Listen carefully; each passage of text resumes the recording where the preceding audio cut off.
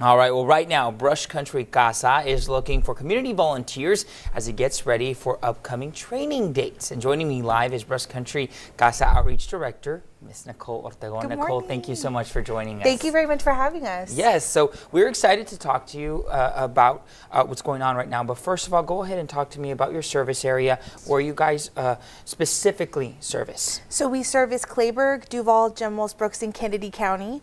So we're looking for advocates in that area. And so how many volunteers are needed right now? Right now I have 74 children that are being served by CASA. We don't have volunteers to cover them. So right now I need at least 20 volunteers in this volunteer class to kind of get us where we need to be.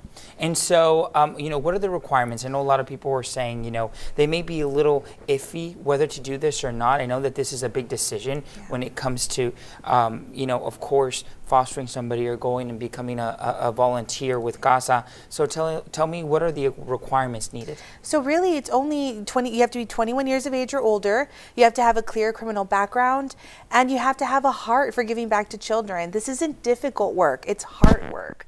So that's really all you need. Anybody with any walk of life can come and join our group. And I think that's so important to note is, you know, there's so many kids that are looking for a home right now, or maybe just looking for, you know, that sense of home, that sense of a friendship between somebody, and that volunteer can become that. Now, once that person becomes a volunteer, you know, what responsibilities will they have? That's wonderful. A great question. We are appointed by the judge to gather information regarding a child's circumstances. We have access to their teachers, doctors, therapists. Our goal is to identify their unmet needs and then advocate for those needs to be met in court. Now, I know a lot of people also may be asking, are these trainings free?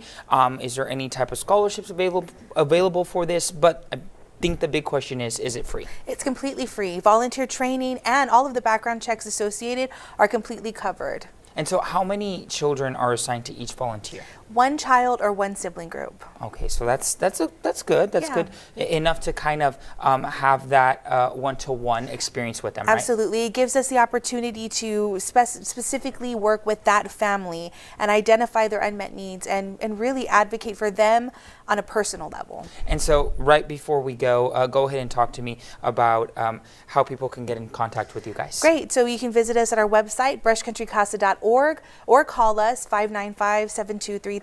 And we'd be happy to get you going. All right, Nicole, thank you so much. Thank you. Folks, we'll be posting this again on our website. That's christv.com.